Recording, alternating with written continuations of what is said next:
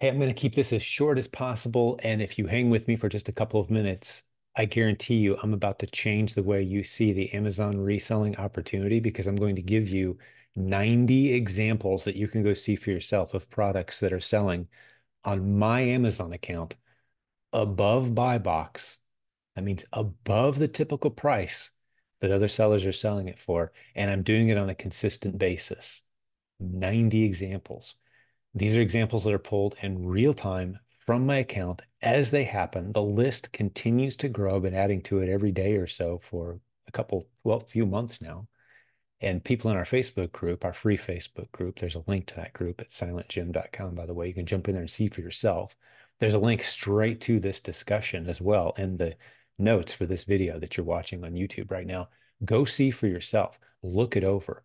I'm taking screenshots and I'm showing you the exact details of where the buy box typically is for all the other sellers and where my sales are happening well above buy box. Once you process this opportunity, you will begin to understand that there are millions of products that you should probably be testing and sending in a few units and enjoying this process yourself. I've got no special unique advantage. It's just the fact that I understand how Amazon shoppers shop on Amazon. See, until someone explains it to you in the way that I'm about to, you probably are stuck thinking incorrectly about what it means to be a reseller on Amazon. You probably think it means you've got to be price competitive in order to win the buy box and make sales until other sellers find it and now the buy box starts to shrink and you run away. Sure, you can make money that way. There's people with very robust businesses that follow that model. They hop on an ASIN, hang around for a while.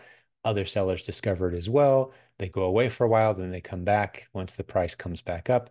You can do that. It's beautiful. We do that. I love doing that. There's all kinds of opportunity there. I'm talking about something different.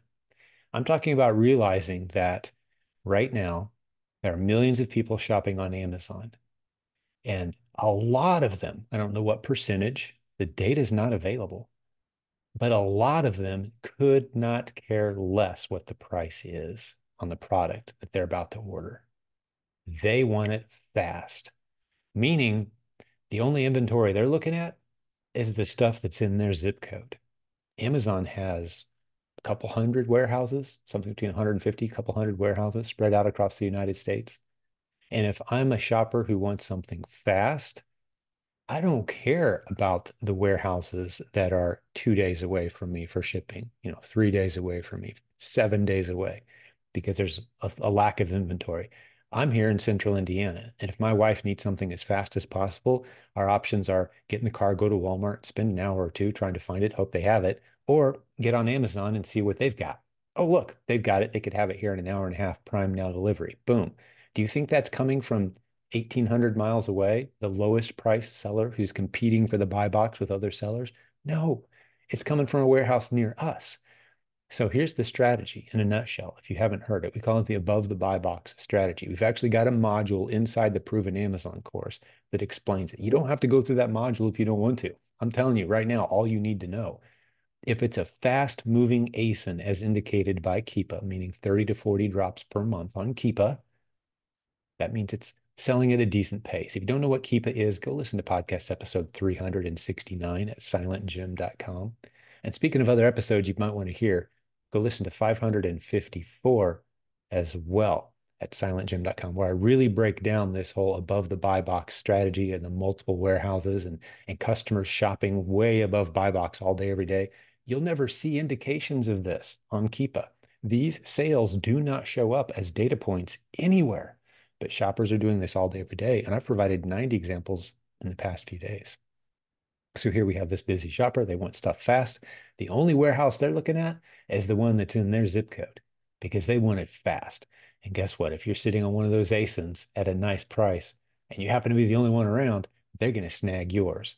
So instead of trying to sell 100 units a month on maybe, let's say, two or three different ASINs and thinking that's the holy grail of success, with replens, with reselling on Amazon, I'd much rather have two or three hundred ASINs that I'm selling one or two a month and I'm making great margins on every sale. It's easy to restock. I'm not going too deep. I can't get burned if the buy box drops. I don't care. I drop my price, get my money back. Does that make sense as a strategy? And it shocks me how few sellers are using this ridiculously simple strategy. If you're still stuck saying things like, I just can't find anything that's profitable, yeah, it's all around you. The fast moving products on Amazon, jump on them at a high price. I can't say it any simpler than that. We're on ASINs with 50 other sellers. One of the examples I gave was 50 sellers. I show the ASIN on the screen. I show the keepa chart, and you can see 50 sellers. There's only 5 sellers priced higher than me, and we're making regular, steady sales at a beautiful profit margin. I don't care what the buy box price is. I don't care that there's 35 sellers fighting over the buy box. I'm parked at a high price, making occasional sales that are very profitable for me, easily restocking my inventory as I run out of that ASIN. It's a beautiful way to do the reselling game. It's only one of multiple strategies for finding great inventory. We've got dozens of them, but this is the one that I really like lately because it opens your eyes to the possibilities. It's like you thought Amazon was a little pond of opportunity, and suddenly I tap you on the shoulder, or someone who explains it to you, it gets you to turn around and look. Oh, there's an entire ocean behind you that you've been ignoring. This is one of those concepts that's like that. And we have so many of them. I think you'd benefit greatly from jumping into our podcast episodes and listening to the hundreds of success stories from our students. You can hear them at silentjimdotcom. As you're going about your day, just listen to some of the, I'm not exaggerating, hundreds of proven Amazon course success story students using strategies like this and many others to build beautiful businesses. We've got a coaching program as well. Once you start to know, like, and trust us, we'd love to talk to you about that. 60 coaches on our team who are successful students who've built beautiful businesses, and they're willing to come along and hold your hand. You can book a call and have a chat with us about that as well. There's a link at silentjim.com about that as well as links below this video to everything I just talked about for quick reference.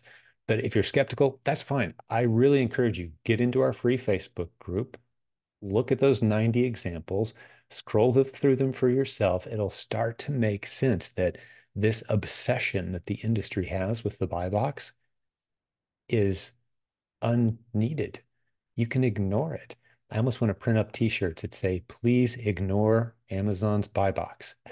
Just ignore it. No one cares. The only thing it's useful for is so that you know, hey, if I have to drop my price to buy box, am I going to lose any money or not? That's really the only question you got to ask. And then test ASINs at high prices.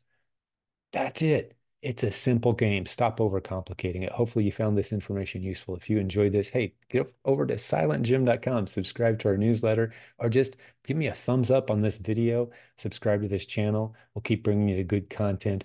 And like I said, most of our content on this page is interviews with our successful students. But I'm going to start making some of these shorter videos if you like it. So if you liked it, let me know you liked it, and we'll keep the good stuff coming.